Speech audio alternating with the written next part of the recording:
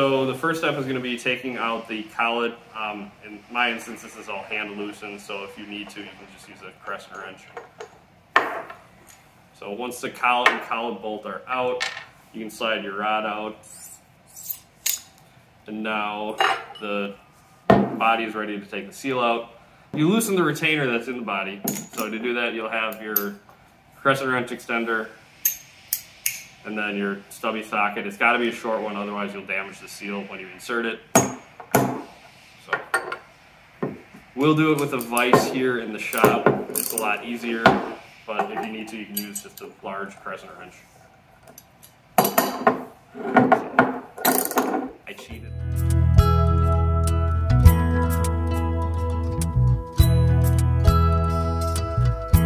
Sometimes it'll drop right out, other times you have to actually use the stubby to hold it out. So, yep, so this is the, I'll call it the top hat, but just the threaded retainer.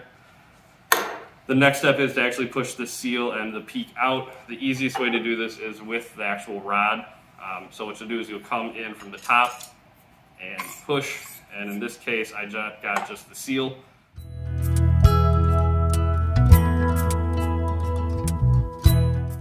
Doesn't work, you can kind of kerfutz with it to try to get the peak out. If not, you can just take a normal pick, and the easiest way is to push from the back side, kind of working around until you can get it out. So now it should fall out, and then here is the peak insert, and that's how you remove the seal.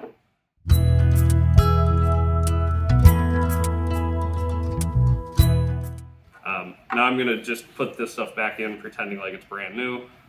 So the first step is grab your insertion tool, grab your new seal. You want the spring to be facing you, and the seal goes first, and then the peak insert goes second. Then holding this just in a way that the seal and the peak doesn't fall off, push it into the bottom of the tool.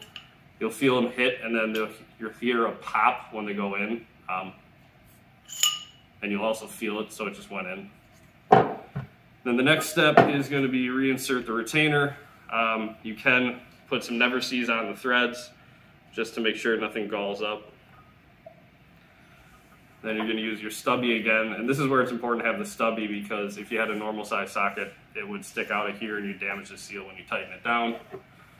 So you'll put that in, kind of finger tighten it until it gets tight.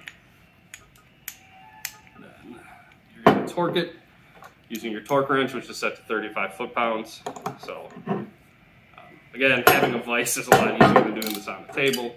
But